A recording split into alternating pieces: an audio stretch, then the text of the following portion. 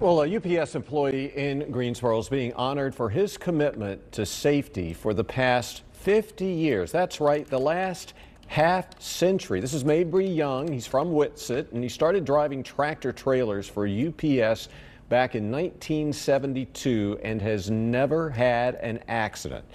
He earned his spot in the company's Circle of Honor, which recognizes employees who accomplish the feat for 25 years. Mabry drives from Servicetown, Virginia to Raleigh and back to Greensboro every single day. That is a more than 550-mile trip. UPS estimates he's driven around 6 million miles during his career with the company. 6 million miles, Van. That's a lot of time spent behind a wheel.